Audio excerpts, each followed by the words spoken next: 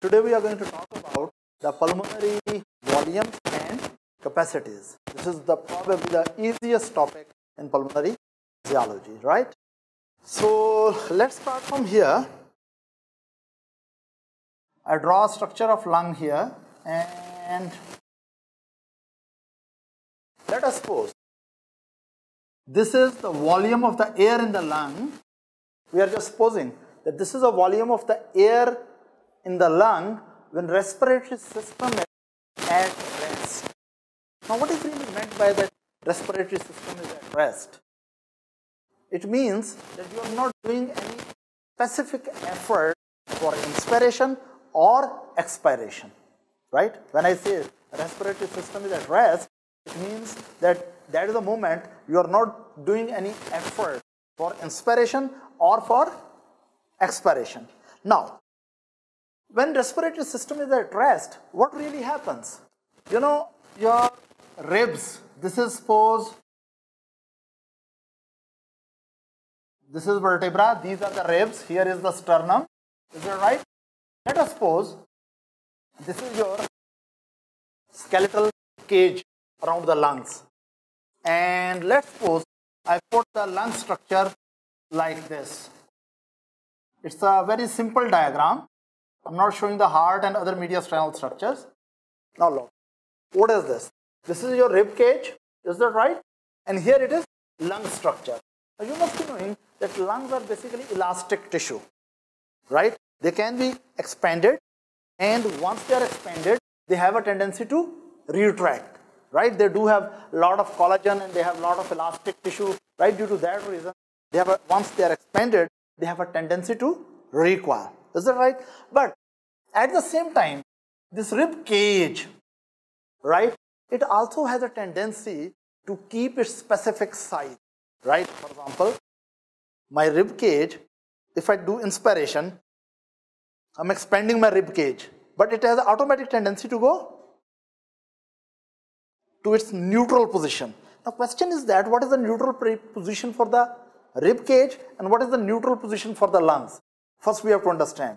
Now, what I mean by the neutral position of lungs, that we remove the lungs out of the chest wall and put it in the air. Do you think if you bring my lungs out of my body and put it here on my hands, my lungs will get smaller or larger? Yes. Yes, my friend. If you are very ruthless and you bring my lungs out of my body and put it on my palms, as compared to their size or volume in my chest cavity, when you put it on the palm, they will get larger or smaller, or they will remain the same size. Yes, they will get smaller. That's very important to understand that lungs basically in the chest cavity, they are larger than their resting volume. I will tell you later why. But actually, if you bring my lungs out and put on my palms, they will become smaller. Why? I told you lungs have a lot of elastic tissue, and every elastic tissue tends to recoil at its neutral position. Is that right? If you bring the lungs out of my chest wall and outside they get smaller, it means that in the chest wall, they were not at their neutral position. They were in semi-extended position, semi-expanded position. Is that right? Opposite to that, if you bring my lungs out, you know that lungs will get smaller. But what will happen to my chest cage? Answer goes to this young lady. Listen carefully.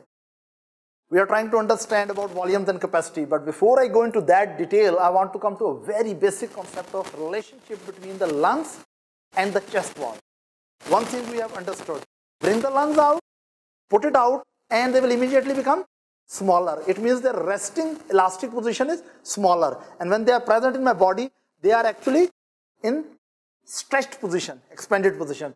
Is it clear? Now my second question is that when you bring the lungs out, we are leaving the chest wall behind. What will happen to the chest wall? It will move in, or it will move out, or it will remain at the same position if lungs are removed. Yes. Again, listen, it's a very important concept. If you remove my lungs and put it outside and leave the chest wall behind, now you have to answer that once the lungs have gone out, chest wall is left there, this chest wall will spring out or bulge in, go in, or it will remain at the same position. Yes, ma'am. Answer is yes, same position. Absolutely wrong answer.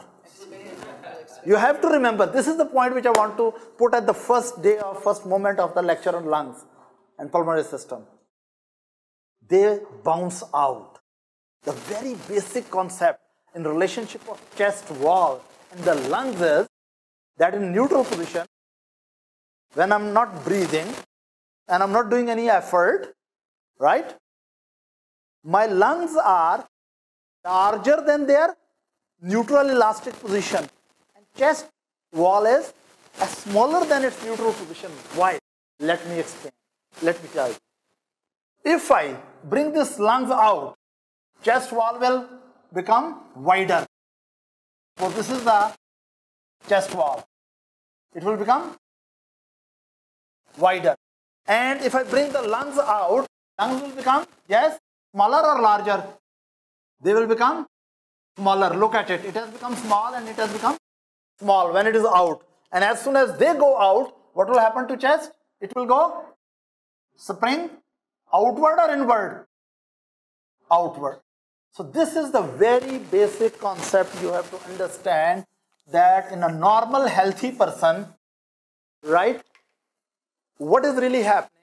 That lungs are normally expanded more than their neutral position and chest wall is normally pulled in. This is the normal position.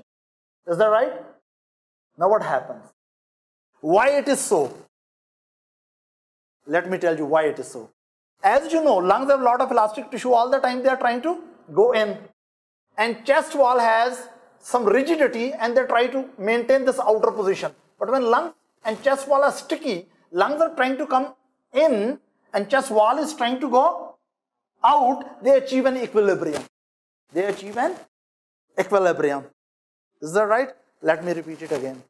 In a normal healthy person, right?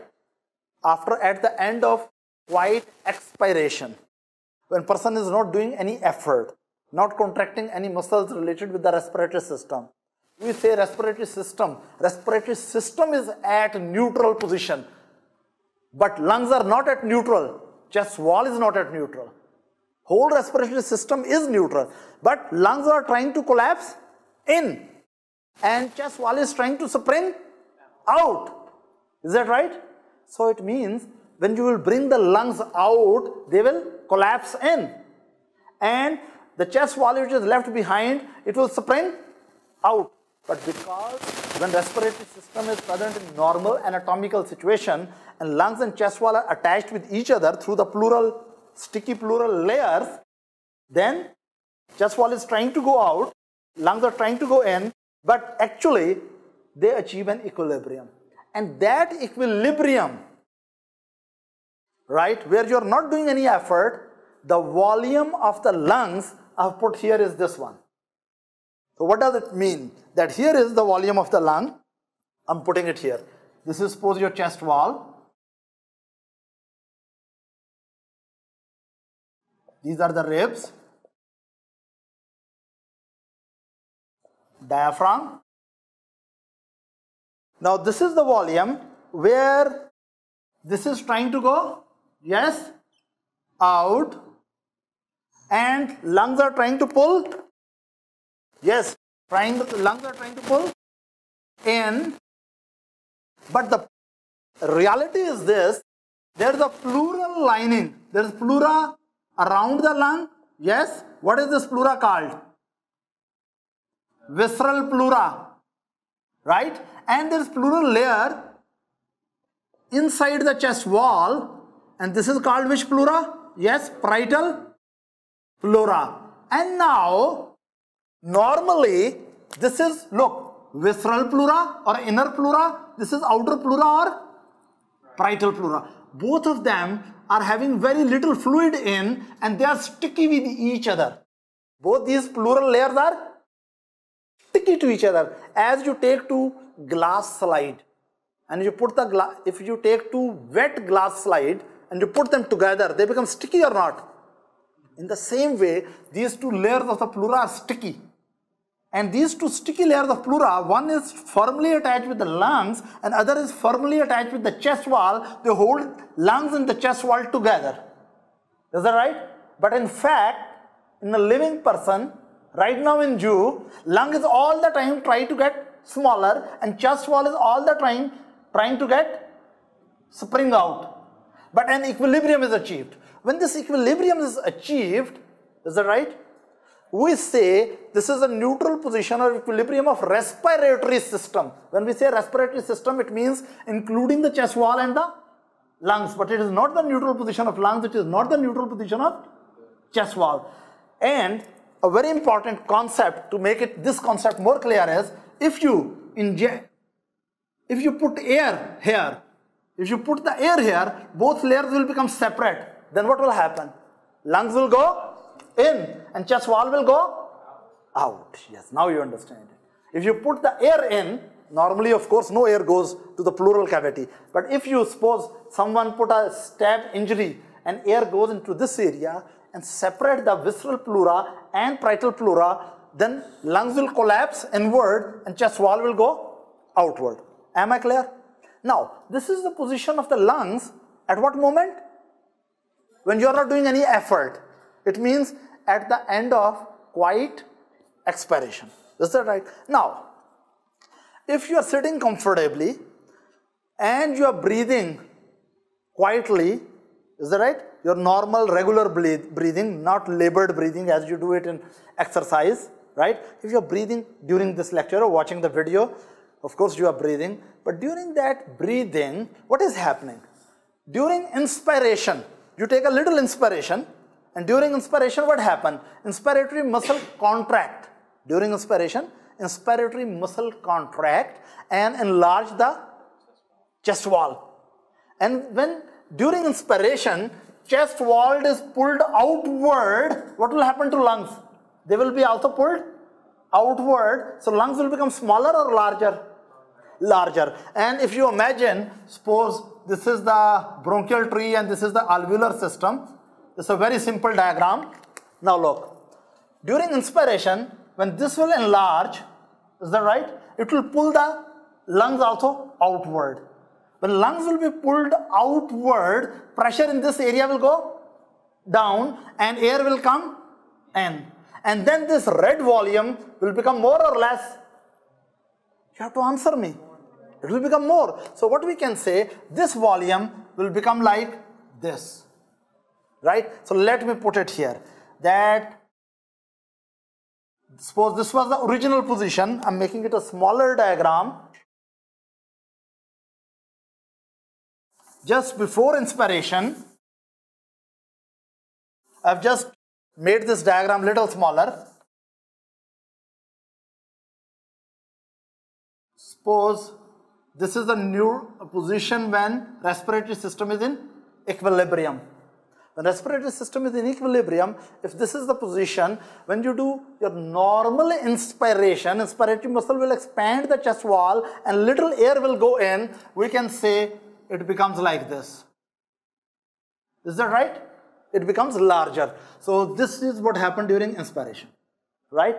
Now, what happens during expiration? Yes. During expiration, once you have done inspiration, air has come in, now lungs volume has become less or more?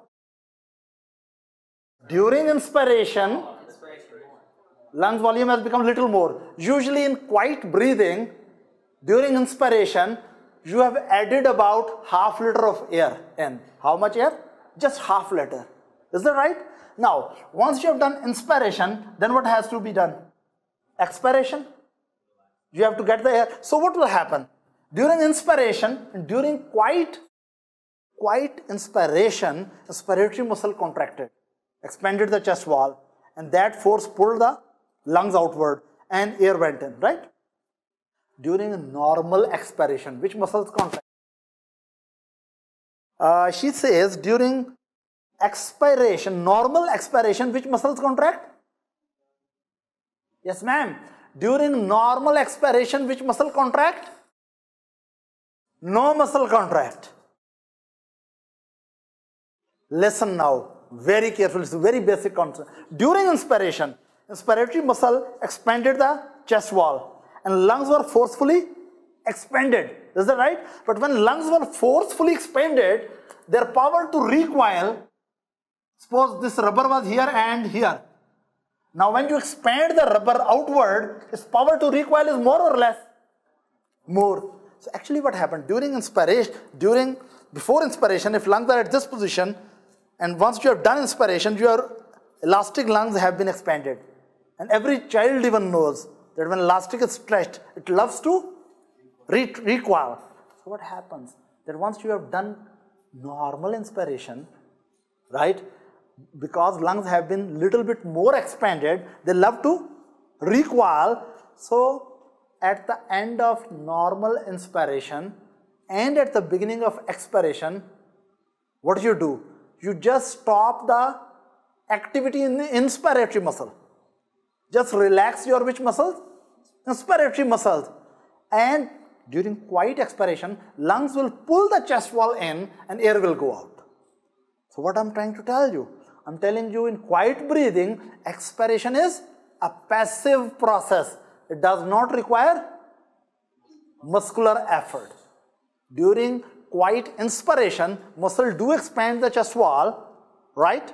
But during quiet expiration, what happens? Yes, it is the passive phenomenon that expanded lungs recoil a little bit and pull the chest wall in once inspiratory muscles are relaxed.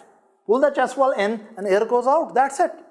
Is that right? Now, so we can put it like this. Let's come back to the very basic. That let's suppose this is the lung volume, right? Here is equilibrium. And then you start your quiet inspiration, and what happens? It becomes a little large. And what is this?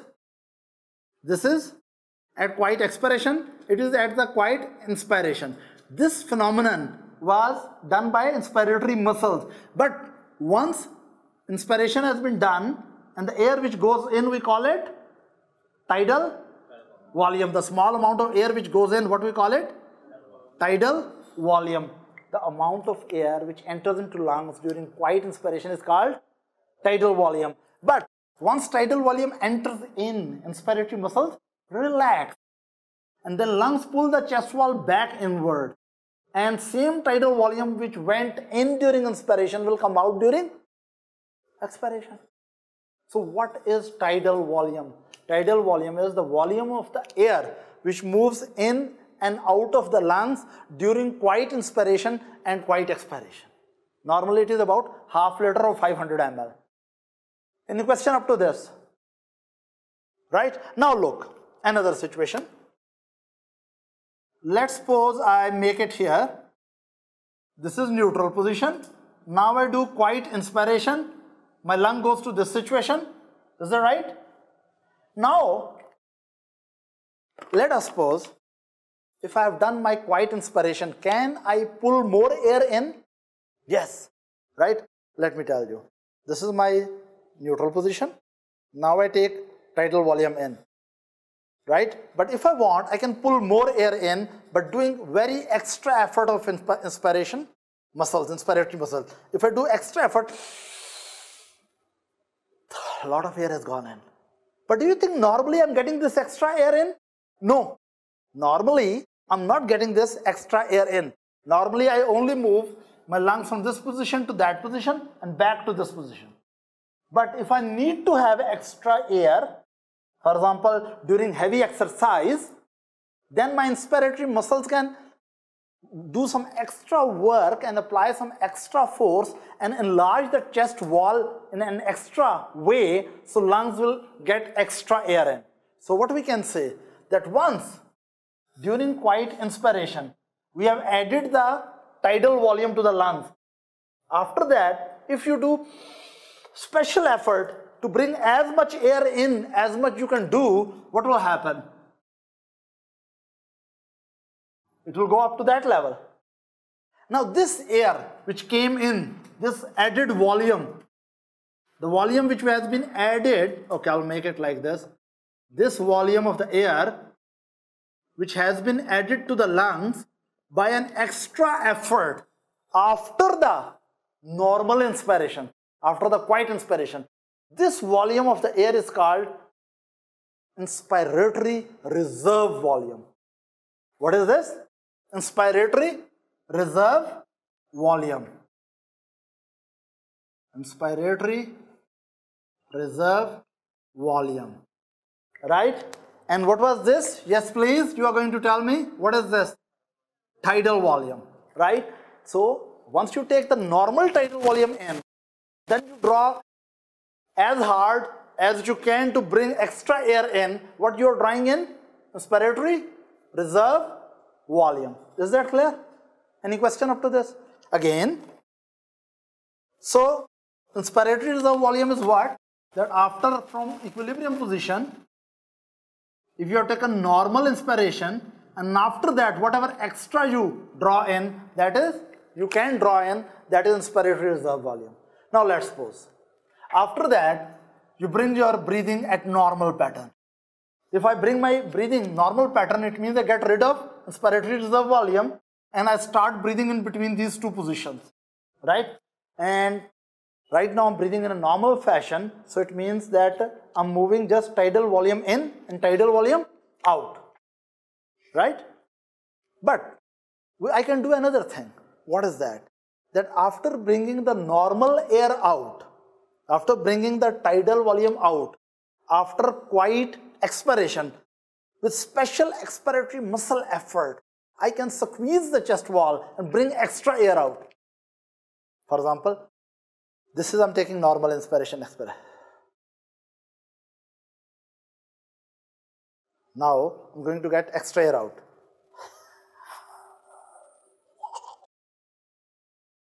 What I've thrown out. Normally I don't throw this extra air out. This is expiration which was in reserve. So what will be this extra volume I've thrown out? Expiratory reserve volume. So what we can do now, when I was breathing at the normal situation, right? This is what was going on, right? And after achieving up to here, right? I did an extra effort to push more air out and another volume of the air went out. And this volume of the air which went out, what is this volume? This is, what is this? Yes, please. Expiratory. Yes, you have to help me during this lecture. It's very easy. Expiratory reserve volume. Am I clear? Any question up to this? So normally we are moving at this situation, right? But if you pull extra air in, you are actually getting what air in? Inspiratory reserve volume. And again you are breathing normal. But if you get the extra air out by squeezing too much, right? What you are pushing out? Expiratory reserve volume. But do you think with all your effort, can you bring all the air out of lungs? Can you do that? At least not from your own lungs. Maybe with some special effort on someone else's lungs you can do. But with your own lungs, with all your expiratory effort, you still cannot empty the lungs completely. Why? Because chest wall cannot collapse. Expiratory muscle try to bring the chest wall inward, but there's a limit. Chest wall cannot completely collapse. Thank God, because chest wall cannot completely collapse, so lungs don't collapse totally. Right? So what happens? That when you are bringing the chest wall in by special expiratory effort, which is releasing expiratory reserve volume, look at me. What I'm going to do? I'm going to bring out expiratory reserve volume. First I breathe normally. Now. Yes. But I cannot take it more in. I cannot take it in. Because my muscles cannot squeeze my chest wall in. It means there is always some air left in the lungs, right, which you can never get out in physiological conditions. Of course, if you move tank over me, that will go out hopefully. But in physiological conditions, that part of the air which you cannot get out of the lungs, we call it residual volume. This is the residue which remains there. What is this called? Residual volume. So look here. This is the air which you can never get out during physiological. What is this air called? Residual volume. Is that right? Any question here? Now, I'm going to take a little test of you. I will see have you understood these volumes or not.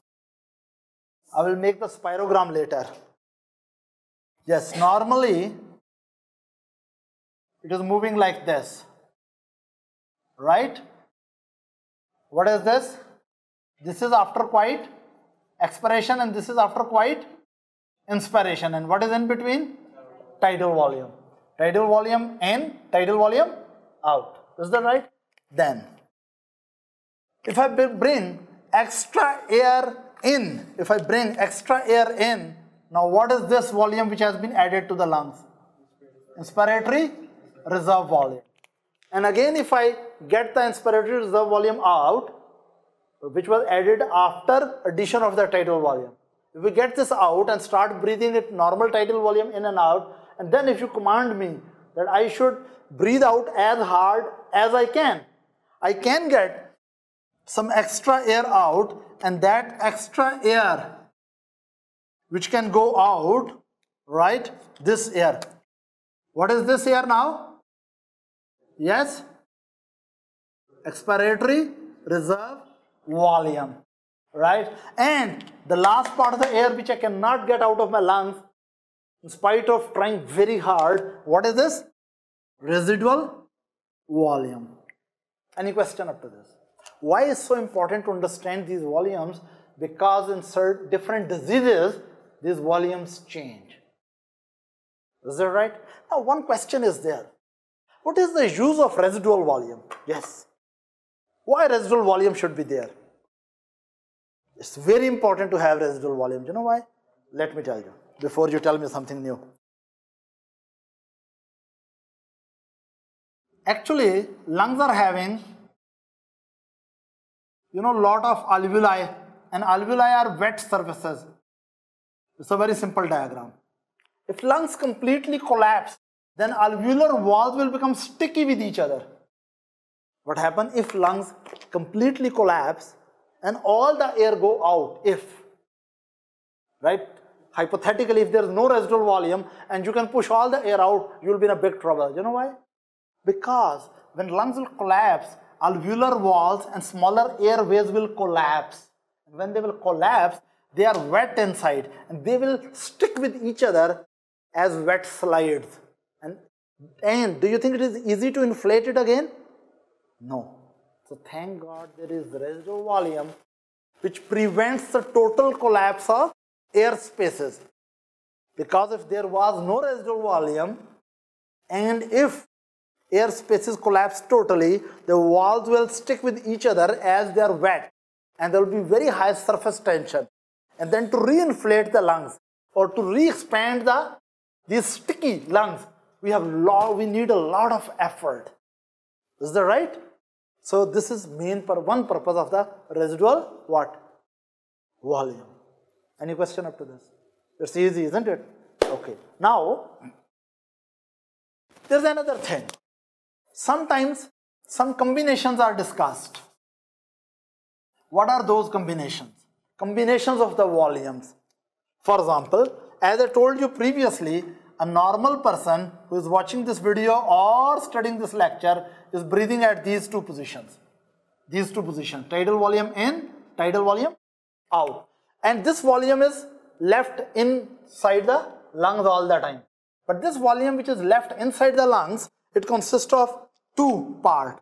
One part is residual volume and other part is, what is this part? Yes, expiratory reserve volume. Is that right? Now, listen very carefully. I'm saying normally our lungs during inspiration from this point to go to this point, and during expiration they come back to this. So when normally you are having quiet breathing, tidal volume is moving in, out like this, right? So it means this amount of air is not going out normally. right? Now this amount of the air which is not going out, it is sum of the two volumes. One volume is, which one? Yes, expiratory reserve volume. Another is residual volume. Now, if you add, what is this? Expiratory reserve volume plus residual volume, both of them make this volume together. Is that right? Now, this volume together, right? Volume number 1, which is residual, volume number 2 is expiratory reserve volume. 1 plus 2 is the volume on which we are working our tidal volume. 1 plus 2 is actually called a capacity. Actually, whenever 2 or more than 2 volumes are added together, they are termed as capacity. So 1 plus 2 is called functional residual volume. What is it? Functional residual volume. True residual volume is volume number 1, which you can never get out of lungs in physiological circumstances. Is that right? But normally, lungs are operating at a residual volume, which is true residual volume plus expiratory reserve volume. And because lungs are normally operating at this situation, now I'll put it like this. And this volume consists of which two volumes? Residual volume and expiratory reserve volume. Both of them together, they are called functional residual capacity. Functional residual capacity. But true residual capacity is this one, right? But truly we are functioning over this. Question is that, what is the advantage of having functional residual capacity? Why this much air is, when you are quietly breathing, why these two volumes are always retained in the lungs, only third volume is added and removed, tidal volume.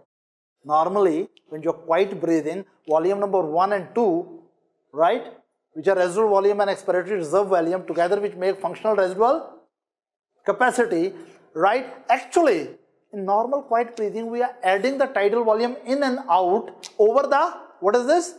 Functional residual capacity. Question is that, why nature has this thing there? Multiple purposes. Anyone who can answer? You have taken the lecture today. You know the advantage of why there should be true residual volume, because we don't want lungs to collapse. Is that right? What is the purpose of these two? Yes?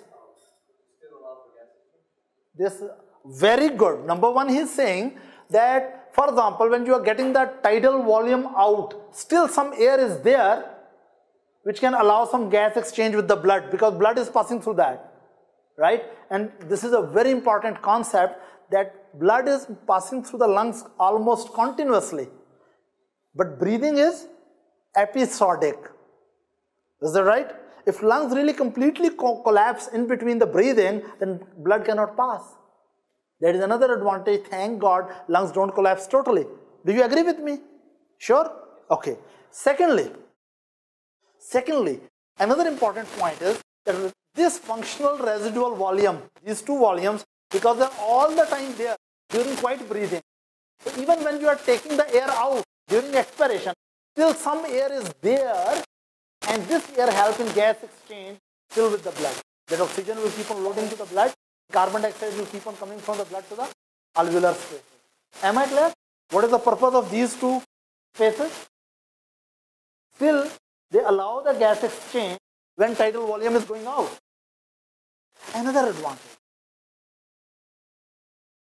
Tidal volume is half liter. Tidal volume is how much? 500 ml or half liter. Right? This is about 1.5 liter approximately. And this is also approximately 1.5 liter.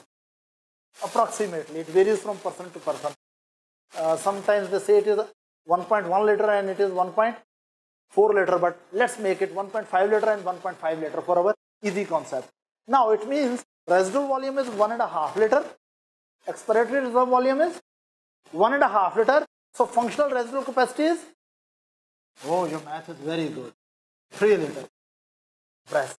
Now listen, this 3 liter air is always in the lung. What you are doing during inspiration, you add half liter.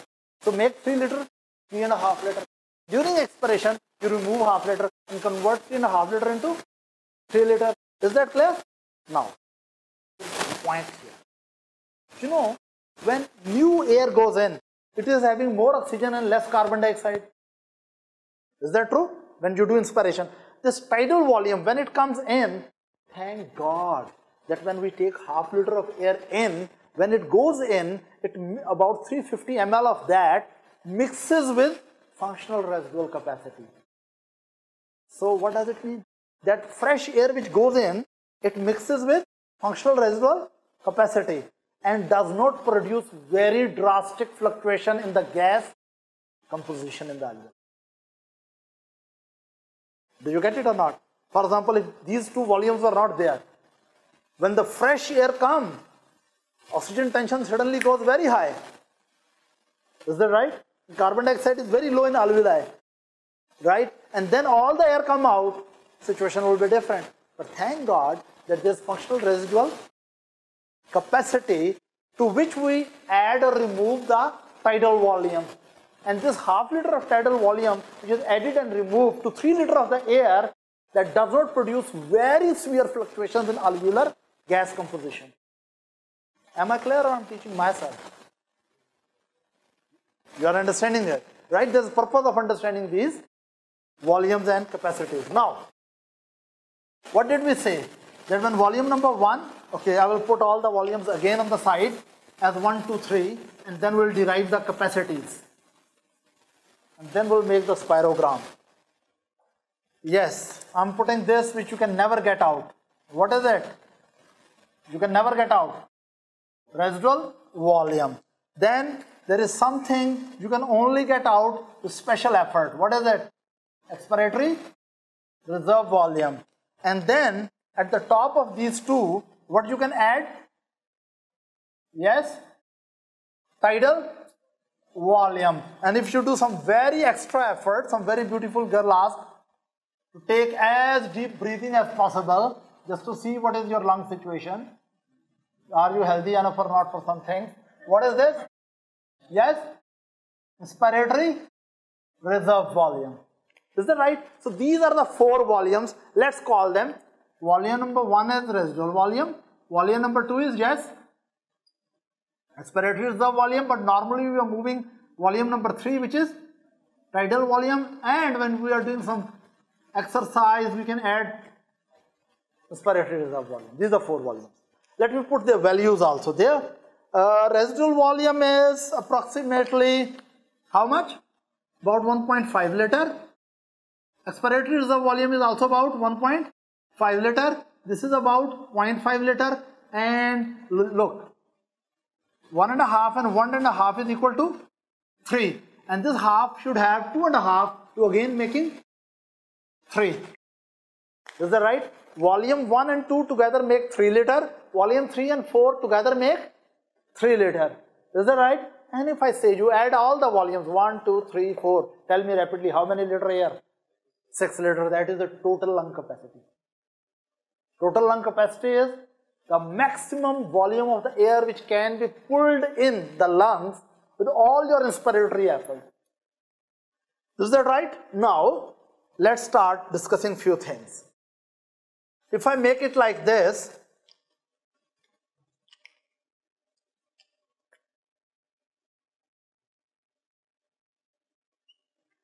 now you will tell me these two volumes, if volume number 1 plus volume number 2 are added together, what is this capacity now?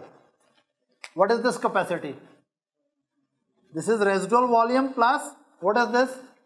Expiratory reserve volume, together they are functional residual capacity. This is functional residual capacity, the lungs which is shown over here, right? Now, let me show you another thing, and that is about, yes, these two added together. Let's suppose you have functional residual capacity already. Let me put it here that here is, we are having functional residual capacity, right? 1 plus 2. Now, if you add to this a little bit, what is this? tidal volume, normal tidal volume, plus you add to it what? What is this? Respiratory reserve volume. So you have added 3 and 4. Now 1, 2, 3, 4 together are what? Total lung capacity. So we can say total lung capacity is sum of all these. Residual volume plus expiratory reserve volume plus tidal volume plus inspiratory reserve volume. Do you think it's difficult to understand? It's so easy. Is that right? Now I asked you a question. Listen very carefully. This is the red volume which is normally moving in and out. Is that right? This is the red volume. You move the air in, you move the air out, right? You are moving between these 2 points, this and this. Is that right? Now I'm going to ask you a question. Let us suppose you are under extreme physical labor and exercise, or maybe some black big dog is after you and you are running, rather flying. Then you are breathing a lot. Is that right? In that situation, of course, you will not take little air in, you will take a lot of air in.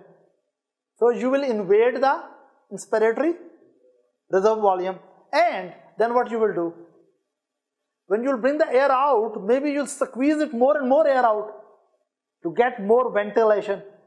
If someone, so it means you will invade in expiratory reserve volume. So it means under extreme circumstances, you can do maximum inspiration up to this point, and you can do maximum, okay, look, expiration up to this point.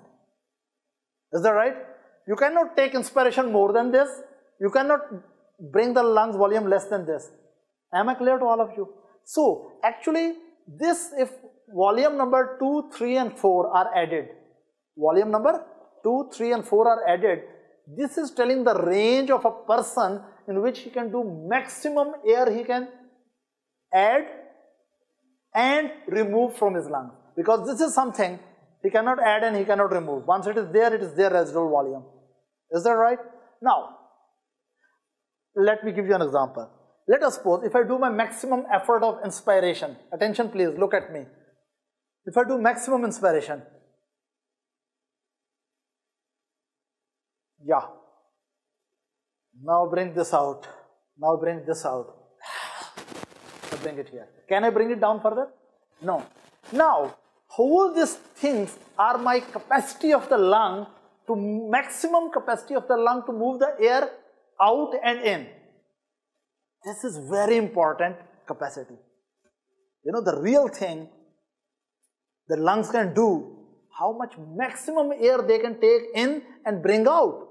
This is actually normal air taken in and out, tidal volume, during quiet breathing.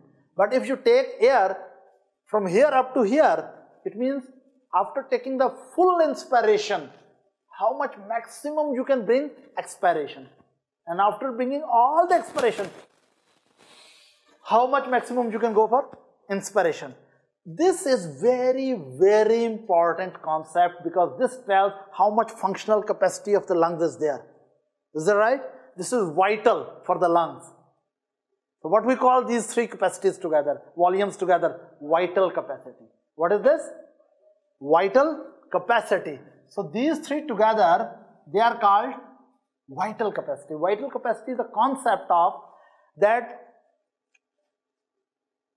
we are not now talking about normal tidal volume, we are truly talking about the maximum possible tidal volume. Maximum possible tidal volume is take from here up to here. Right? Normal tidal volume is bringing half liter in, half liter out. But maximum tidal volume is what? From here up to there. What is this? How much? 1.5 liter, half liter. How much it becomes? 2 liter, and 2.5 liter is 4.5. Again, let me tell you. This is 1.5 liter, right? What is this? 1.5 liter. What is this? Half liter. And what is this? 2.5 liters. Is that right? Now listen. This you cannot get in or out, thank God. right? Now we can deal this under extreme circumstances. One girl may ask you to get the maximum air in, you go to the total lung capacity, and then just to make fun of you say, bring the maximum air out, and you bring only air out and you can come up to here. Is that right? So under these circumstances, this is your vital capacity. Is that right? Now this vital capacity is the sum of three volumes. What are these three volumes? Yes? Expiratory, reserve volume plus tidal volume plus inspiratory reserve volume. Now it is 1.5 liter plus half liter, 2 liter plus 2.5 liter, 4.5 liter. So what does it mean? Total capacity is 6 liter. If a person has total capacity of a lung, because total capacity of the lung varies from person to person. The people who are very tall will have more capacity, right? The people who are very male, actually all the male have more capacity than volumes, and females have little less capacity than volume, right? Anyway, so what I'm talking about, that if your total lung capacity is 6 liter and 1.5 liter is residual volume which is not modifiable, then what is vital capacity? 4.5 liter. Is that right? 4.5 liter is the capacity of the lung, which is vital for the lung under extreme circumstances when you want to make the maximum air in and maximum air out. Any question after this? Anyone who is confused? So you understand what is vital capacities. How many capacities you have? Another thing. Now, I will first put normal breathing pattern. It's just a little test of you. Normal breathing pattern. This is what? Tidal volume, right? Normally lung is moving in and out. But these, how many volumes are here? Yes, residual volume plus expiratory reserve volume. And both of them together are called functional residual capacity, right? So from here up to here, residual volume. Up to here, from here, what is this? Functional residual capacity. Is that right? Then tidal volume is added here. What is this added? Tidal volume here. And then over that, yes, what you are going to add? Inspiratory reserve volume. Is that right? What is added here? Inspiratory reserve volume. But from here, okay, from the base up to this, what is this? Yes, total lung capacities. When volumes are added, they are called capacities. So when volume number 1 and 2 is added, what is this? Functional residual capacity. When all the volumes are added, what is this? Total lung capacity. But the air which can be really moved in and out is volume number 2, 3 and 4. And this air we can never get out. Is that right? So these three together are called vital capacity. Is that right? Now another thing. Normally you are moving at the residual, functional residual volume. This is up to here and tidal volume is coming in and out. But if you do some extra effort, you can do extra inspiration. Now these together, from here, quiet inspiration and then additional inspiration. This together total is called, I mean like this, plus additional inspiration. All this together, what is 3 and 4 is called inspiratory capacity. What is this? This and this? Inspiratory capacity. Because lungs and respiratory system is neutral at this position. It is quiet inspiration. This is effortful maximum inspiration. Both of them together can be called inspiratory capacity. Inspiratory capacity is how much? Half liter and 2.5 liter approximately 3 liter. Any question up to this? So these volumes and capacities are clear. There is no problem. Now most of these volumes and capacities, they can be determined by a special instrument called spirogram, right? And that method by which we determine the volumes and capacity, right, we call it spirometry. The only thing is that residual volume cannot be determined directly by spirometer, because what happens when air goes out into spirometer and comes back, we can measure. But because this air never goes into spirometer and does not come back, can spirometer measure this residual volume? No. So the volume which cannot be measured by spirometer is residual volume, because spirometer measures the air which goes from the lungs to the spirometer, or from the spirometer the air which goes to the lungs, because residual volume stays always into lung. So residual volume cannot be measured directly by the spirometry. For that we use a special method, I will tell you later. Now let's come back and talk about spirometer. No problem with the volumes and capacities? Now spirometer is a very simple instrument which help us to get baseline, you can say, readings about the lung volumes and capacities. Let us suppose that here is your lung, right? And here you are with your beautiful eyes, and I make it a very simple diagram, and a tube from your mouth is going to the spirometer.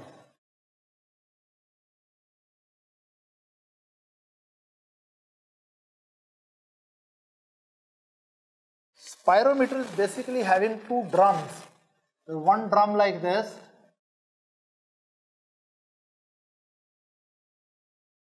right? It is full of water.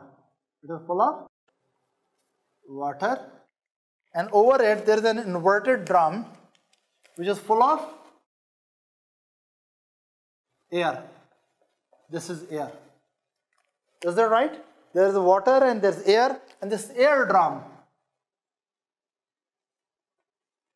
at the top through a pulley, there are two pulleys, it is added to a pointer. Let us suppose there is a pen with a little ink here. It is a pen. Now let's suppose here the paper moving.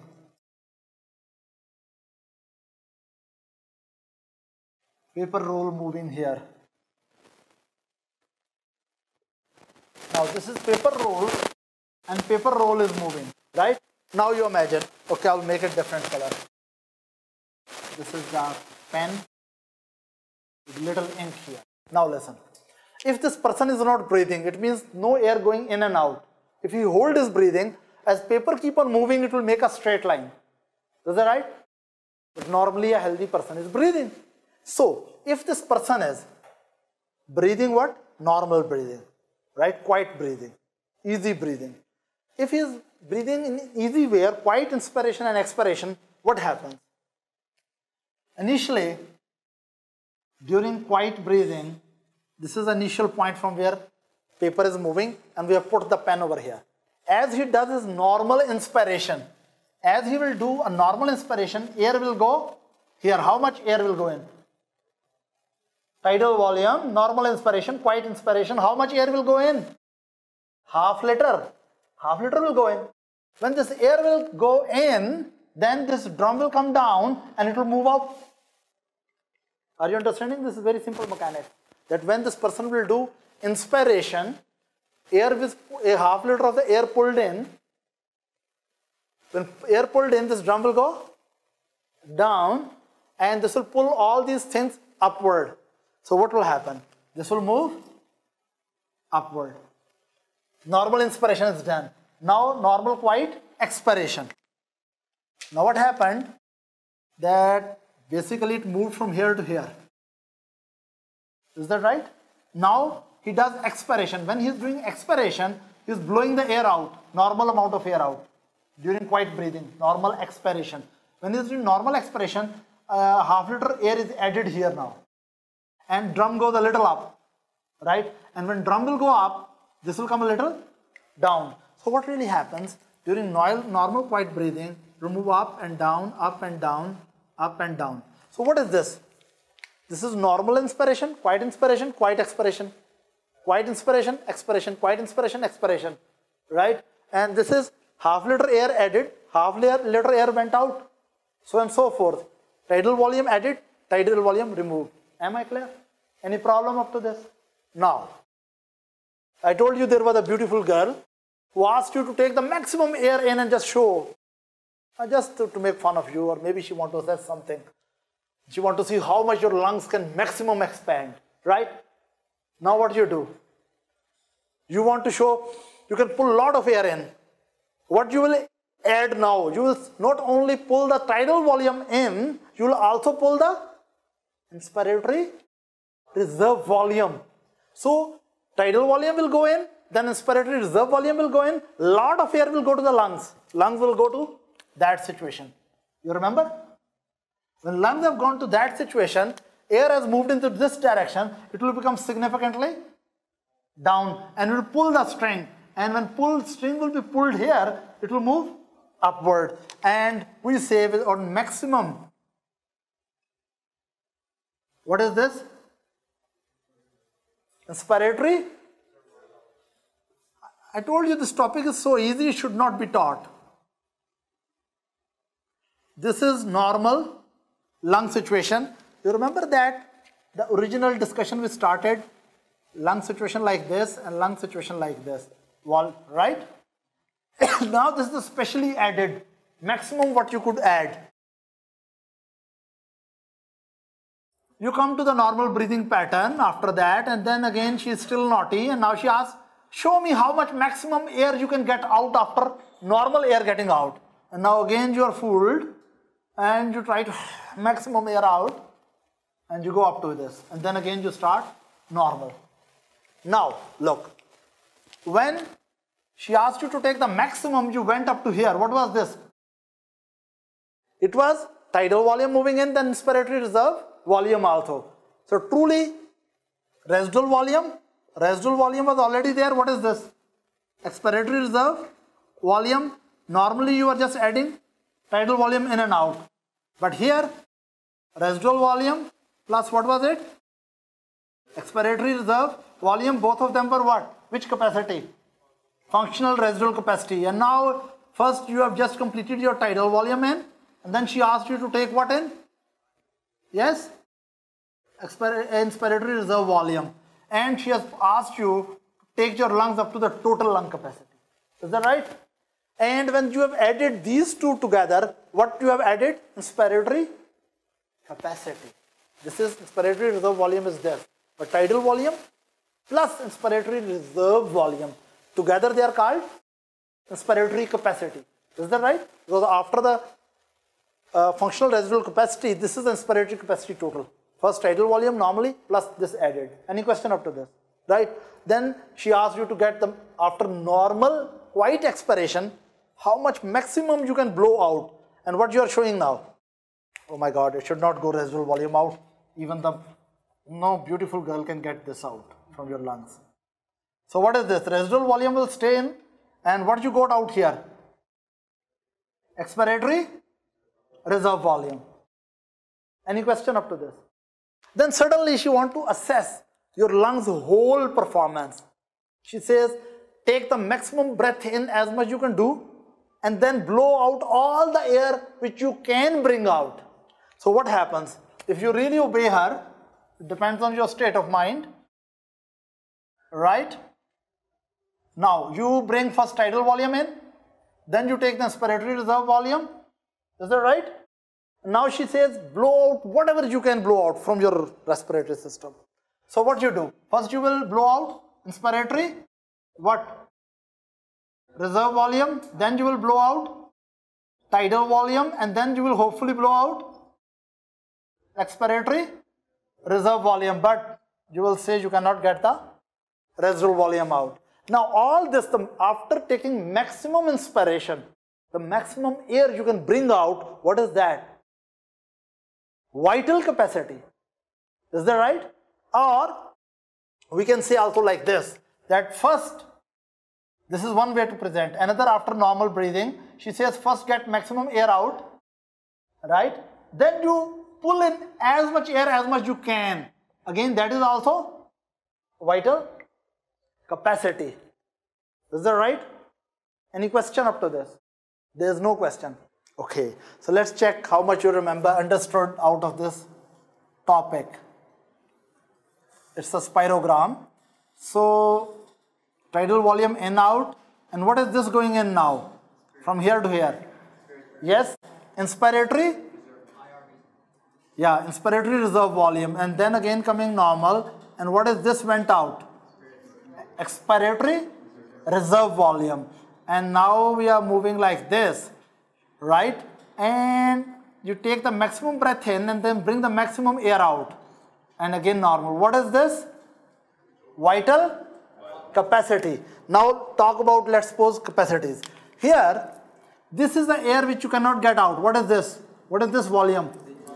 Residual volume. Up to here, what is it?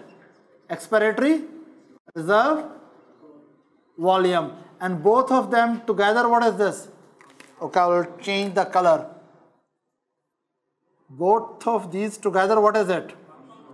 Functional residual capacity. Very good. But if you take it from here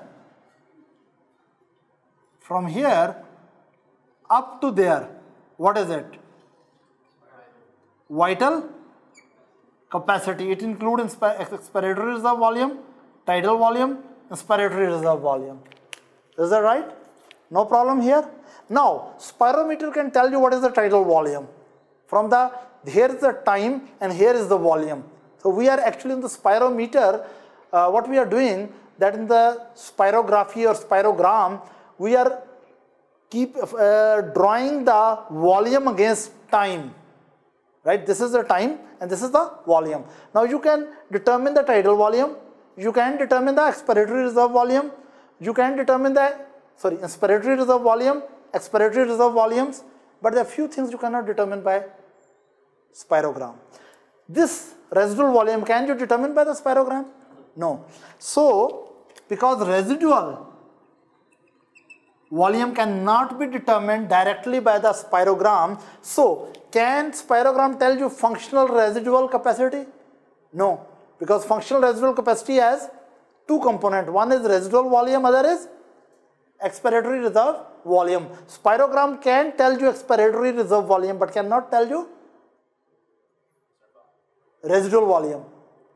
So we can say there is one volume which cannot be measured by direct spirometry. What is that volume? Residual volume. And there is one capacity which cannot be measured directly by the spirometry. What is that capacity? Sum of 1 and 2. What is that? Functional residual capacity. To determine this residual volume or functional residual capacity, we use a special method which is indirect use of spirometry. We call it helium dilution method. So let me explain that how we can determine, because residual volume never goes out of the lung, right? So we cannot directly measure by these fluctuations, right? So how we can determine by helium dilution method? Principle is very simple. First I will tell you the principle and then we will move ahead. Let us suppose this is a tube system, any system A, and here is, let's suppose, system B. In the system A, you add a gas. Let's suppose you add helium. What you are adding? Helium. Usually we use helium gas because it does not absorb into blood. So it remains. Now, here is a valve. Now, if you know, I will tell you first of all the very basic principle. It's so easy to understand. Let us suppose this is system A of the gas. Is that right? And this system has, suppose, 10% helium. 10% helium. And let's suppose that this total air is 1.5 liter. This is spirometer. In the spirometer there is, suppose, 1.5 liter of what? Helium. Is that right? Sorry, 1.5 liter of air. 1.5 liter of air with how much concentration of helium? 10%. Is that right? But let us suppose we don't know what is this volume, B volume. How we can indirectly estimate the B volume is, remove this valve and let the person breathe in and out. So what will happen? That helium will, which was originally in system A, will also move to the system B, and then it will get concentrated here or diluted here? Diluted here. Now let us suppose, if this volume is very small, there will be little dilution here. But if this volume is, unknown volume is very big, it will be very much diluted here. It means by the degree, degree of dilution of helium concentration in the spirometry, we can estimate the volume of given unknown volume of the lung. Am I clear? Are you understanding me? Yes, ma'am?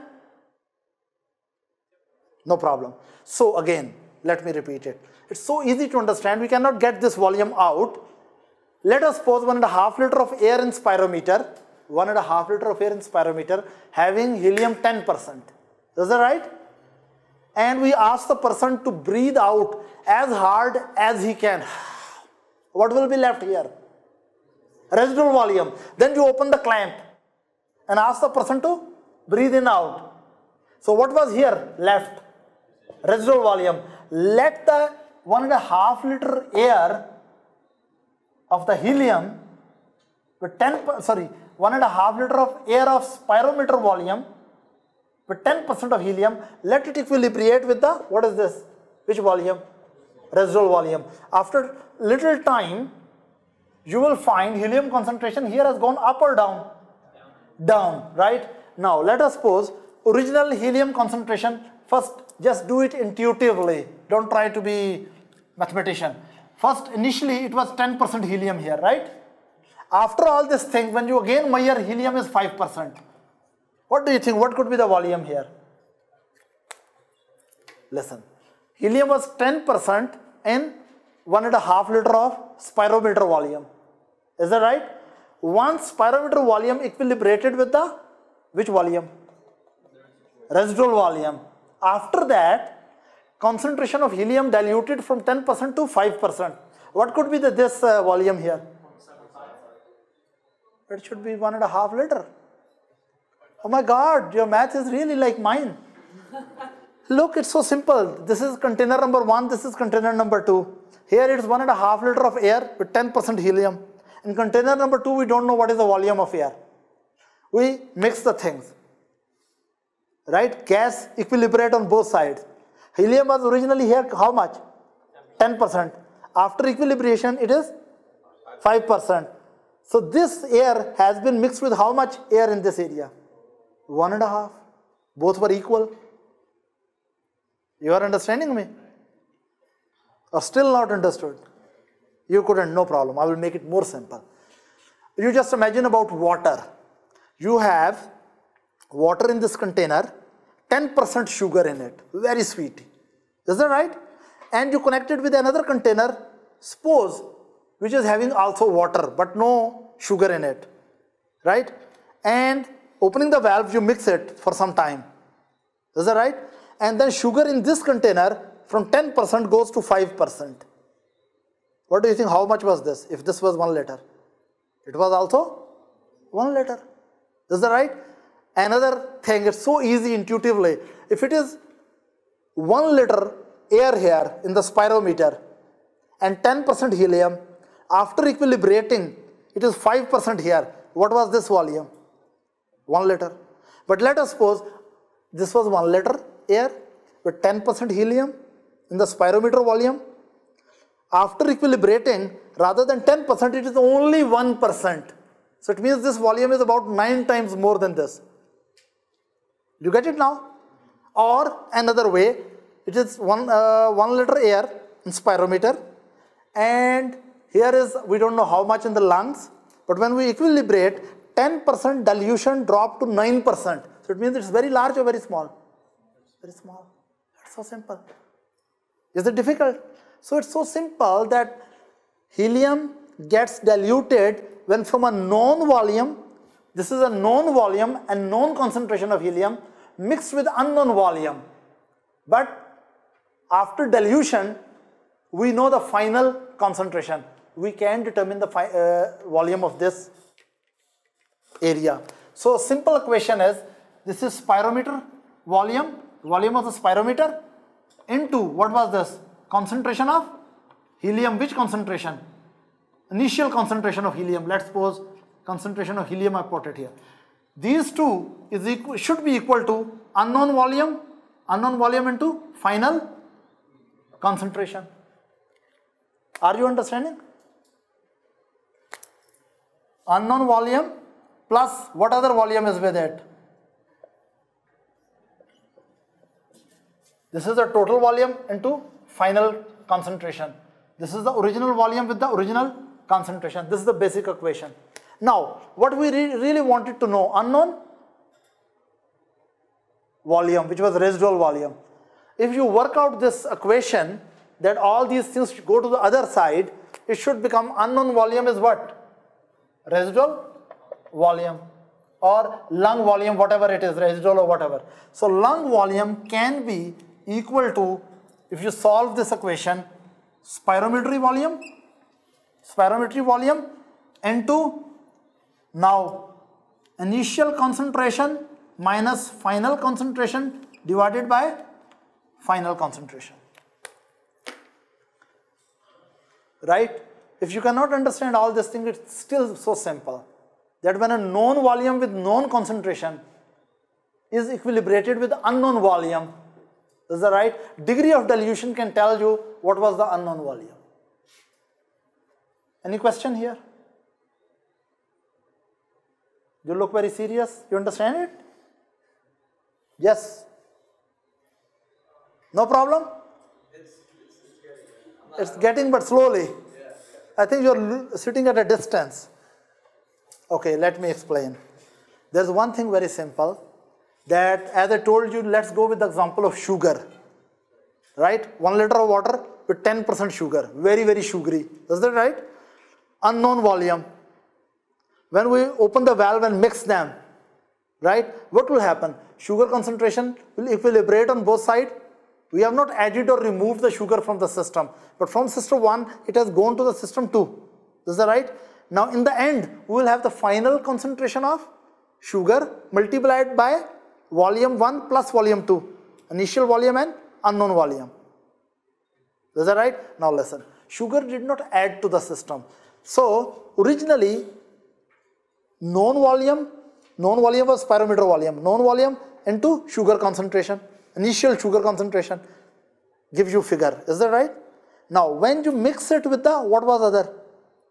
Unknown volume, it will get diluted. What should be the result? That initial figure should be equal to the final figure. Initial figure was initial volume of spirometry with the 10% sugar, and final figure was volume of initial volume plus final volume into dropped concentration. Is that right? Now let's make it with the example. I told you there is 1.5 liter air here. How much is here? 1.5 liter. And how much it is? 10%. Is that right? Helium. This is initial. Spirometer 1.5 liter into what is this? 10%. Is that right? Now, after equilibrating, this concentration became how much? 5%. Is that right? But 5% is multiplied by unknown plus this one. Right? If you resolve this equation, it should come up that unknown volume can be determined, this unknown variable can be determined, right, by multiplying the known volume, which was this. Initial concentration was 10. What was this? 10 minus 5. Is that right? What was this here? Also 5. And what was this? 1.5. Is that right? So if you solve it, you will get this thing out. Am I clear? Now how you will get it out? Listen, 10 minus 5 is equal to 5. 5 by 5 is equal to 1. 1 into 1.5 is equal to 1.5. So what was unknown volume? We don't need to call Archimedes to understand it. Right? Still, my friend, you are confused or clear? Now you are really clear. Thank you for knowing it. Okay, let's go to some pathological situations. Yes, effects of aging on lung volumes. As you become more and more senior, what happens to your lungs volume? Yes, anyone who will tell me? Yes, very good. He knows with aging, elasticity decreases. Ask any woman. Skin elasticity decreases. Not only skin elasticity decreases, even lungs elasticity also decreases. Now it's very easy to understand. If your lungs with the age become less elastic, then the residual volume will become less or more? That will be more, yes. You know, it is like a good elastic. If you use good elastic for long, 60 years, Usually no one uses one elastic for 60 years. But if you use one elastic for 60 years, it will become tight or loose? Loose. So lungs become loose. All the day, how many times you are stretching and not stretching. So when lungs elasticity become loose, they don't pull the chest wall too much in, right? So their tendency to collapse is more or less. Loose elastic has more tendency to recoil or less tendency to recoil? Less. So that will become a loose elastic is a little longer elastic. Everyone knows that. In the same way, loose lungs are little bigger lungs. So these bigger lungs, you cannot get the maximum air out. So with the aging, as elasticity become less, your residual volume become more. Is that right? And later on I will explain, when elasticity become less, then airways become little narrow. And that also add to the increased residual volume. But with the age, total lung capacity does not change. With the aging, now you see, we go to this diagram, our original diagram. Now you will tell me, volume number 1 was what? Residual. 2 was what? Expiratory reserve volume. 3 was what? Tidal volume, and 4th was this. Is that right? Now as your age increases, total lung capacity really does not change much. It stays there. Maximum you can take up to that. But this thing, it moves upward. So what decreases here? Vital capacity. Very good. Because volume 2, 3 and 4 was what? Vital capacity. Look, what is vital capacity? After taking the maximum inspiration, what is the amount of air you can maximally blow out? That is these 3. Or after taking maximum expiration, how much air you can inspire in. So what happens with aging, especially after 60, right? What happens? Residual volume increases pathologically slightly more, but because there's no significant increase in total lung capacity, but there's increase in vital residual volume. So what reduces? Vital capacity. Is that right? But from age 0 after the birth up to the 20, the volumes are progressively increasing, right? And between 20 to 60, they are almost stable, right? If you are not suffering with any disease. Now we come to some pathological conditions which affect the vital capacity. One of the most important capacity is which capacity? Now I want to also tell you something. When we talk about helium dilution method, you understand the basic concept of helium dilution method. Just I want to add one more concept to that. In helium dilution method, what was happening? There was spirometer and you are having a tube here going to the person. Suppose it is going to his beautiful mouth with great nose, beautiful eyes, and respiratory system and lungs are attached. Okay.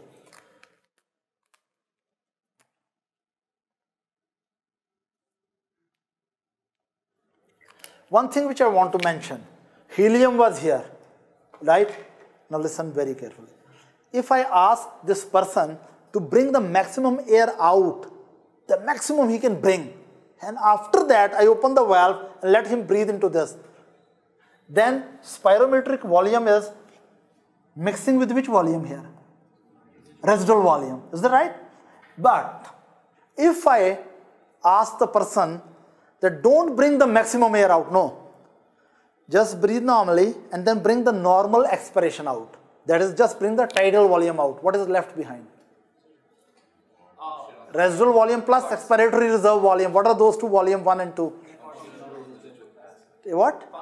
Functional residual volume. So if I ask my patient to just bring the tidal volume out normal and then start breathing into this system, what we will determine?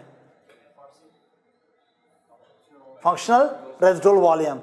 But if I ask the person to bring the maximum air out and then connect the system 1 to 2, then what I am determining?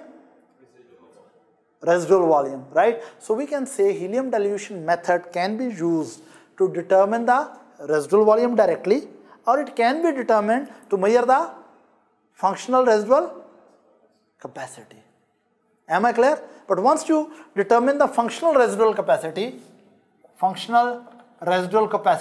and if you know What is the expiratory reserve volume, which can be measured very easily by spirometer? You can determine the residual volume.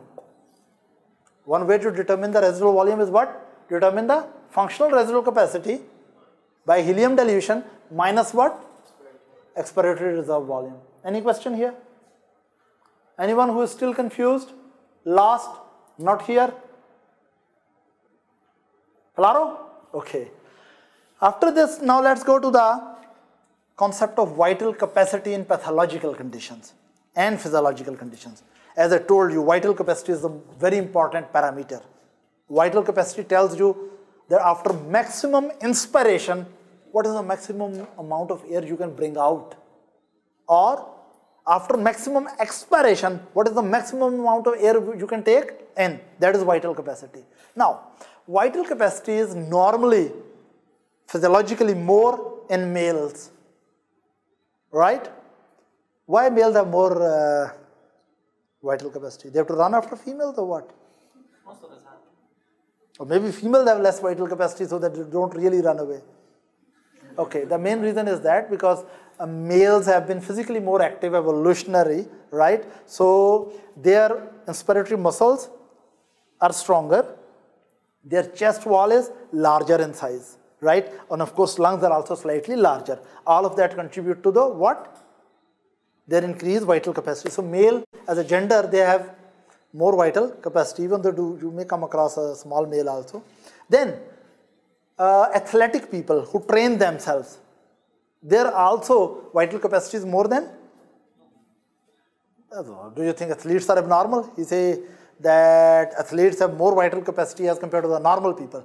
Not normal, athletes are also normal. I should say regular people or non-athletic personalities, right? So because athletes, number one, because especially who are doing cardiorespiratory exercises, their muscles become stronger inspiratory and expiratory, plus their lungs and airways also respond better.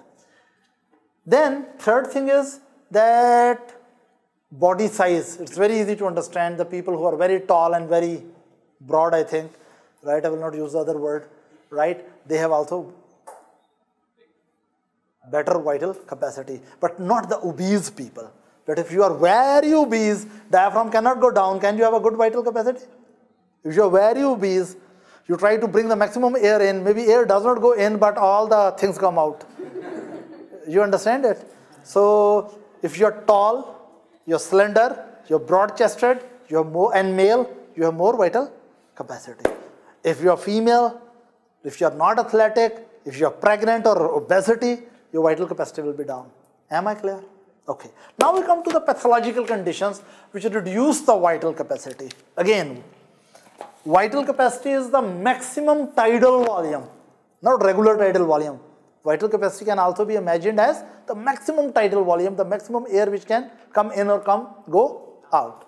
Now, let's talk about pathological conditions which can reduce vital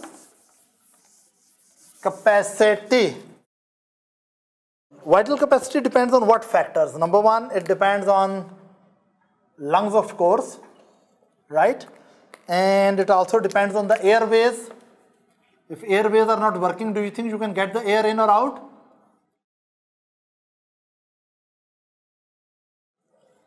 It's a very simple diagram. And then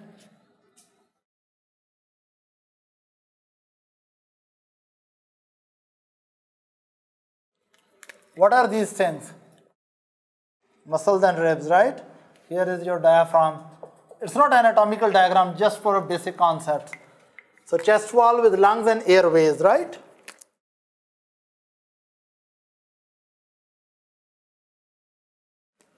And of course, you do have a central nervous system, am I right? Which control the respiratory apparatus. Especially there are inspiratory centers here. And then from here fibers come down and phrenic nerve come out from here. Phrenic nerve, what is the root value of phrenic nerve? Very good. 3, 4, 5 what? Lumbar or cervical? So always tell completely 3, 4, 5 cervical, right? Of course it goes and supplies the innervation to the diaphragm. Plus there are other intercostal muscles, intercostal nerves which also supply these muscles. Is that right? Now, this is basic apparatus. which determines the vital capacity. Let me tell you, start the problems here.